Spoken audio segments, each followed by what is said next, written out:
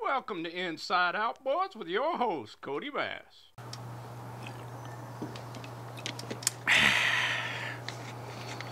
Hello everybody, welcome back to the channel. Big hello to all you new subscribers. Well, I want to show you, in that last video we took apart the lower unit on a cutie little 15 Evinrude, which is now a Johnny-Rude, because the lower was off of Johnson. And after I did that and got it all back together, I had a couple people request that I pull it apart, show them how to pull it apart and everything. So we're gonna get to doing that, and I'll show you my little homemade setup that they call OMC Special Tool 03 blah blah blah. There ain't much to this special tool. So I'll show you that and how they come apart, and we'll look inside that puppy. And then I wanted to share with you, I had some success because of you guys, and I appreciate it, but I still need a little help. I show you. Look what we did. Okay, there's the little trigger everybody was talking. It's just a little latch. Ow. That's the trigger. So, I don't know, I doubt it probably originally came with a screw in there, but seems to work just fine. And then it snaps into a hole on the other side. Okay, so where I need the help. I get it that this is where gas leaves the tank to the motor. And then there's another nipple right here that says air right on it. So I'm guessing the pulse from the pistons and the cylinder would send pressure and air into this tank, which has the big old rubber, and it's still quite pliable actually. And then this whole thing comes down and clicks in and seals it. What is this? What is that? I thought it was a vent or something, but it looks a little bent. Hopefully you can get a good look at it. I don't know what that is. This right here. I thought it was going to be maybe it turns the fuel off and on to this. But if anybody could help me with what this is, because I don't know. And there's also a little bitty hole right there. I don't exactly know what that does. But this does have liquid inside it. But we got success. You can see probably it's all greasy and stuff where I've been shooting a PB blaster and whatnot in there. But we had success. We got success. I'm a winner. I'm a winner.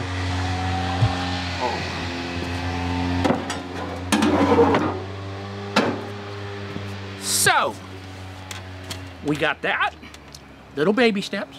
I knew it would take some lubrication and a little bit of working and everything. These skeeters are bad today. But I knew we'd get it. So, what else do we got going in this video? So we're going to take this lower unit and dissect it a little bit. I washed up the little cutie. I'll show you. Got her all washed up, looking pretty, and did a couple other little things to it, but this one's ready to go for sale on the for sale rack. I've been doing a little bit of moving around on Outboards, getting my for sale rack kind of up and ready, and I don't think I'll get to it in this vid, but I got some parting out to do, so we're gonna have to get that done.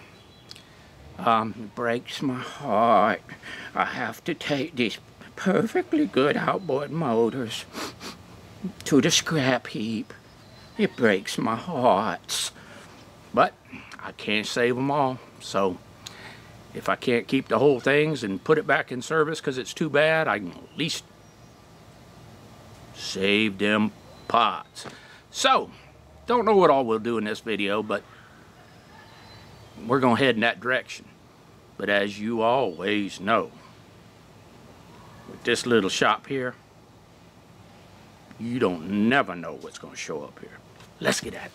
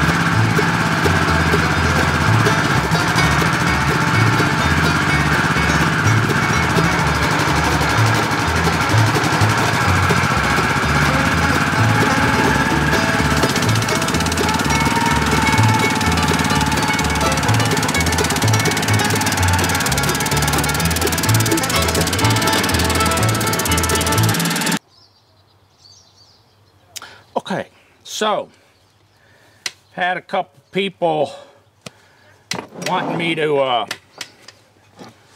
pull this dead lower unit off that 15 horsepower, which is now a Evinrude. OMC says you need special tool 03A blah blah blah blah blah blah. Okay, so we're gonna make that tool, at least I did. And it's really nothing to it. Quarter 20 6-inch bolts, chop the heads off, or just get you some of that all thread, make them about 6-8 inches long, like that. And then you're gonna need a nut and a washer for each one. And that ain't too much of a special tool now, is it? But here's the part that you gotta build. Just get you a piece of flat stock. I didn't have any thick flat stock, so I just took two 1/8-inch pieces, I think it was, and welded them together. It also makes it easier to drill the holes if you do two pieces and then weld them together. But anyway, you got to drill these holes. Okay? And I've got extra holes for another motor, but it's the two inner holes that you got to drill. And you're just going to use this as a template kind of deal. But I'll show you. What you got to do is take out these two 3/8-inch bolts.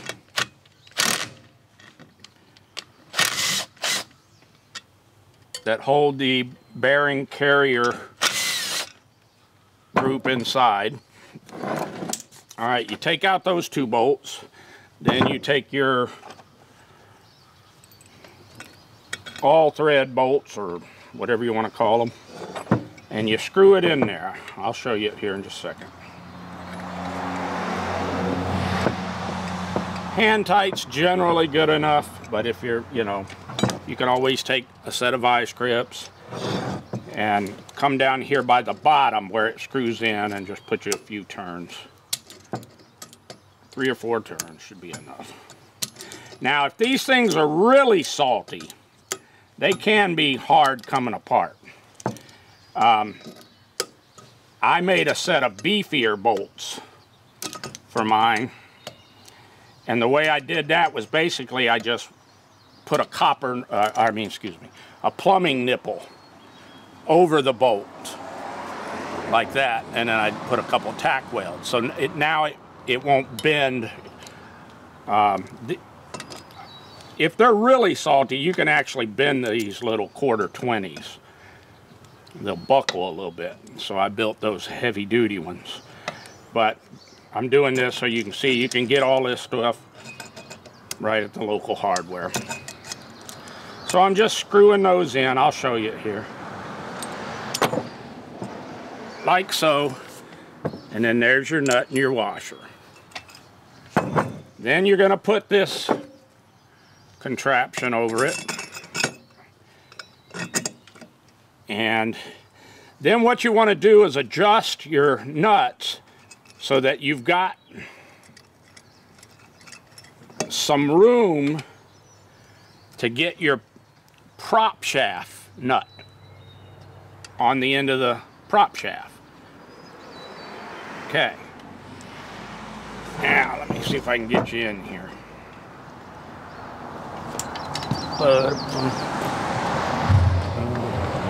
Come over here. Yeah, I think that'll work better. We'll get you in there. Okay, it's going to shake a little.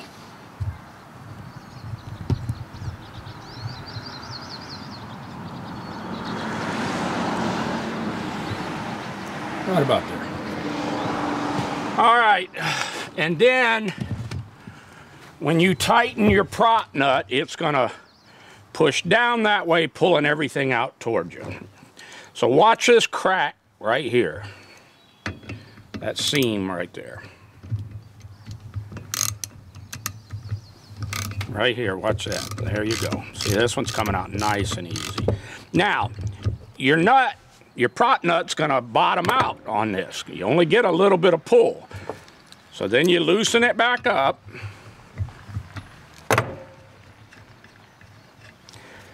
Pull this towards you, and then re-tighten the nuts up under it.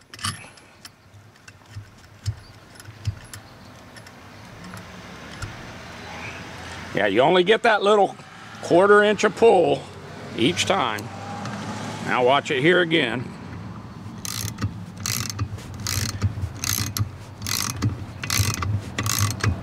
Okay, we're tight again. From here, I could probably whack it out with a hammer, but I'm just doing this for demonstrations. Again, pull towards you.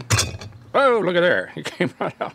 Okay, like I said, that one wasn't bad at all, especially being all dry like it was. Okay, now we take out these. I can really almost see where the failure on this thing was. It was right here. He got line. Somebody got line in the prop, behind the prop. I'll show you.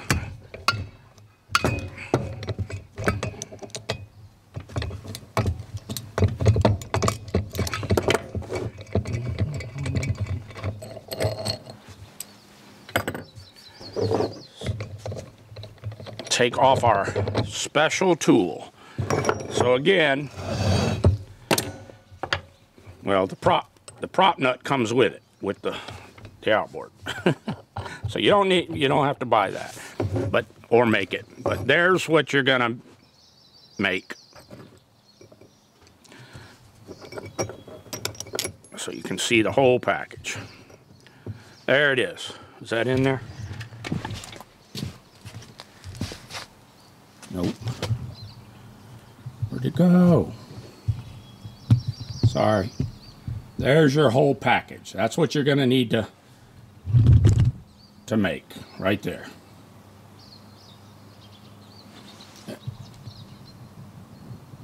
so pause it as necessary or whatnot. All right, so let's look inside this thing, see what we get, see what we get. Yep. Oh, wow, yummy. Ooh. Can you see inside there, boys and girls? Oh boy. Let me get a rag.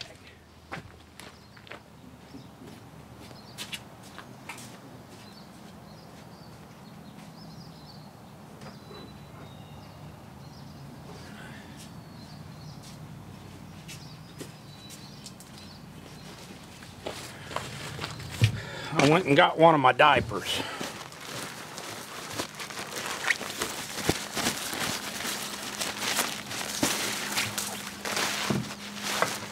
There we go.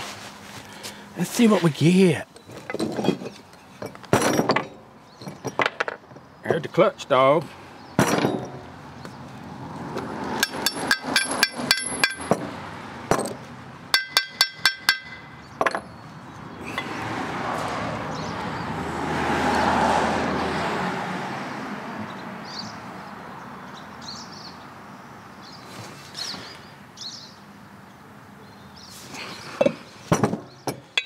There's your failure. See it right here? There's your, that bearing, that back bearing and seal failed. Water got in. That's most probably done by just regular fishing line. Ooh, look at that. Isn't that yummy?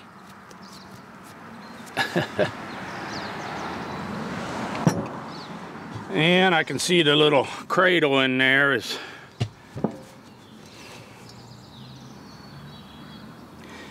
now when you go to put this thing back together,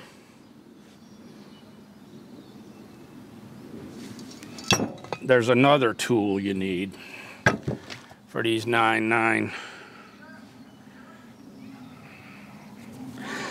The inside of the gear, one of them's a little dinged, but they're not too bad. But just a second, I'll see if I can find that other little tool. I'll be right back. Here's the other special tool that you need to put this thing back together. Mine's a little bent from jerking it in there and so forth. But this feeds down through the shift rod hole and then comes up and you screw it into the back of the yoke cradle deal. This one's, you know, filthy and stuff, but that's how you do it. You feed it down through when you're putting this all back together. Screw this into the back of the on the back of that yoke cradle is a threaded part, and you're going to bring it up through, screw the cradle on that, and then pull it back up under and around. And it is difficult. I don't plan on rebuilding this lower because the bottom of the skeg has been filed and it's broke, so it's just not worth it. I have much better ones, but people asked me to take it apart, and we did that for sure.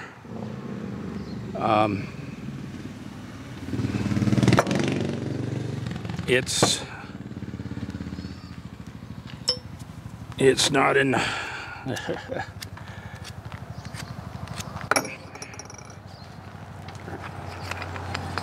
yeah. Yummy. So, there's your special tools you do need to either, and you can make this. You can go to Leroy's Ramblings on the internet. Just type that in Google and then go to the 9915s. And if I'm going by memory, but I think he shows you how to make this contraption. But if I remember, this wasn't too expensive anyway. You can go to boats.net, iBoats, whatever, and they have this, and it's normally in stock. So, but now this special tool, you definitely want to make. So, but you'll need those two to get this apart and get it back together if you're gonna redo one of these lowers. So I hope that helps.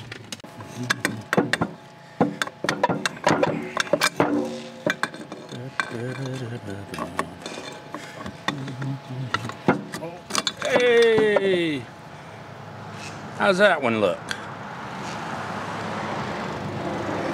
But see, now you can see how if you feed that little wire that's threaded up under there, and then you screw it into that,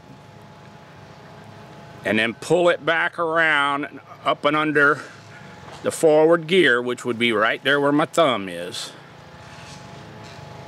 And then this hooks to the clutch dog and would be, and then eventually once you get it to this point, this is where your shift rod screws in. So.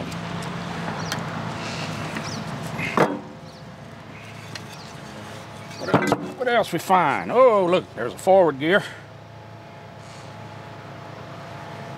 But the pinion gear still don't want to come out. Was that a barnacle?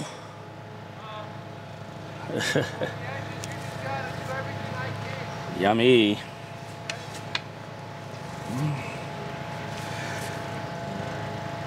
There's your forward bearing way up there and the pinion gear. I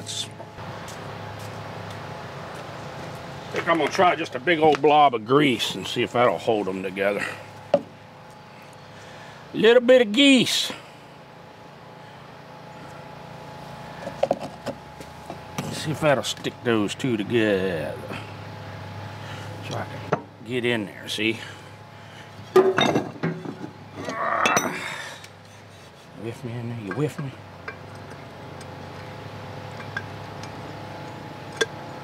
Hey.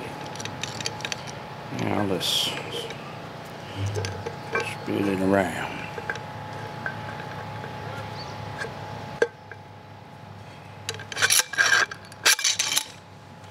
There's your bearing. I didn't expect it to come out that easy, really, but there's your forward bearing. Let's take this off. There's also going to be a little nylon prop spacer that goes behind the nut.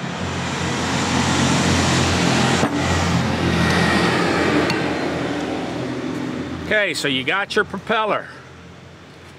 Then you'll have a nut. Then you'll have a little nylon splined spacer behind this nut. I don't have it here with me now. Then you'll have your prop shaft and then your prop washer that goes up against the bearing carrier. If I can get the thing back up. There, that guy. That goes behind the propeller. All right, here's your bearing carrier and all. And that's what the failure was on this one, I'll show you. But you've got a nice big O-ring here. All right, so now here's your clutch, cradle, yoke, and all that stuff. And as you shift it, I gotta put that around there. As you shift it up and down, this will move the clutch dog back and forth into the gear lugs on the inside of these gears. Okay, so here's your reverse gear, so that would be reverse. Then you'd come into neutral, then you'd come all the way into forward. All right, so here's where your shift rod would go. Right down in that hole, and threads in there.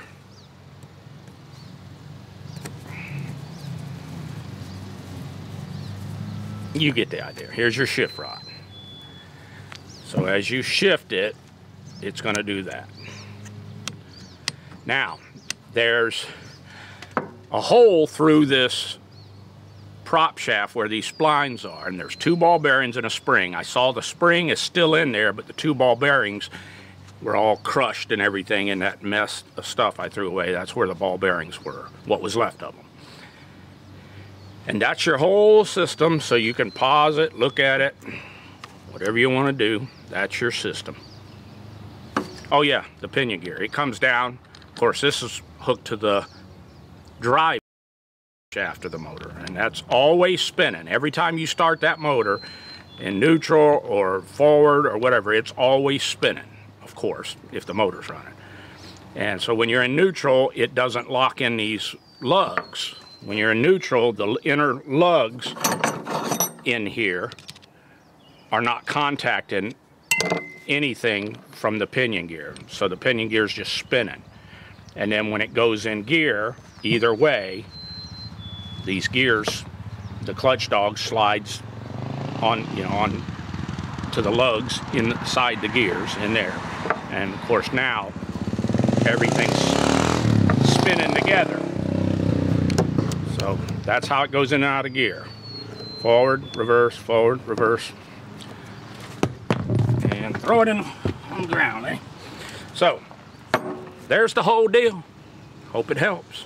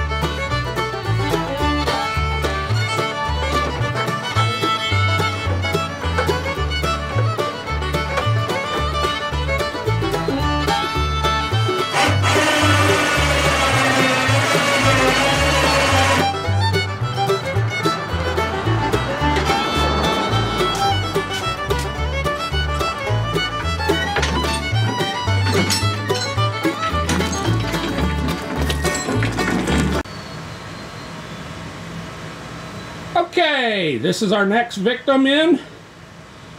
We'll be getting to this in the next video. It's a little Mercury 99. The fella brought it in, says it won't start. It's his backup kicker that he uses. He's got a big giant outboard for his main. This is his get him home in a pitch. Slant bar trolling motor, I guess. And he said he couldn't get it started, and he thinks it has spark issues. So we'll get to doing a fact check on it and tear into this little cutie. It's a little baby cutie. Did I mention? It's a cutie. We'll get into this one next. So that's the next video coming up.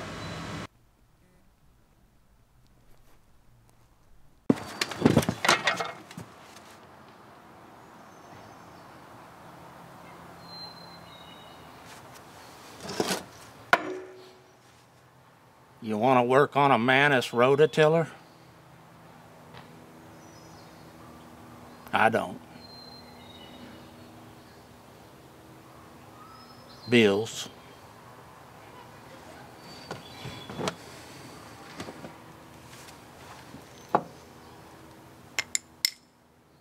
Rototiller.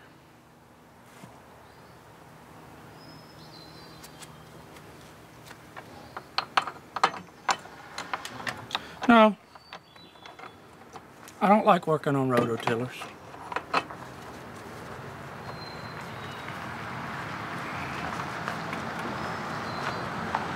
It's not fun working on rototillers.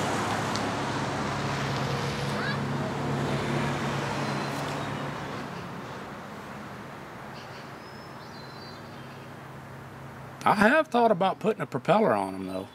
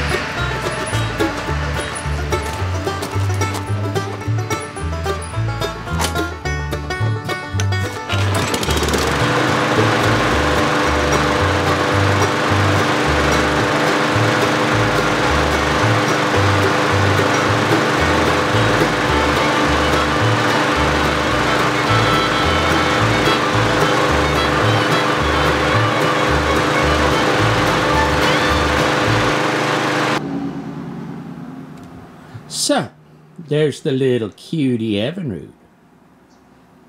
Oh, pardon me. That would be a Johnny Rude now. Ain't no Evinrude, it's a Johnny Rude. I washed her up a little bit, cleaned her off, and did some more lubing on it. Ain't she a cutie?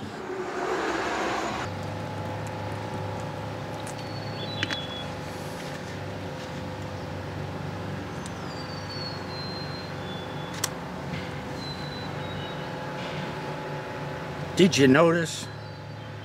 It's just a beautiful sunny day out here. Supposed to get up into the 70s. That's hot for my neck of the woods. So a little bit of a hodgepodge of outboard fun here, and we've got our next victim all lined up. I don't know if I ever did show you guys, I can't remember, but I'm going to show you now. I'll show you the failure on this little 15 Evinrude. Let me get the shift rod out anyway. Take that off. There's part of the inner seal, or the seal, the outer seal here. That failed, and if you look, hopefully you can see it, and it's just all rust and tore up, so the seal is completely gone. And you can actually see the bearings and stuff, so the seal's just deteriorated and destroyed. Probably fishing line got in there and chewed it all up. And then the water got in this. Then they went fishing. They came home. Most likely that was the last fishing trip of the season. And that's where it sat on the back of a boat outside. It still don't explain all the dirt and everything in there to me. I don't know. Makes you scratchy your nugget once in a while, you know what I mean? But you saw what come out of there, so. But this video right here starting to get a little long. It's a beautiful day, and I got a lot of work to do, so we're gonna get over there and start on this little cutie Mercury. Get it, see if we can find out. We'll start with a fax check and see what we find and go from there. And so that's gonna be a wrap on this one. And as always, that is one more hack from Kodiak. Thanks for watching. More vids are coming on Inside Outboards with your host, Kodibass.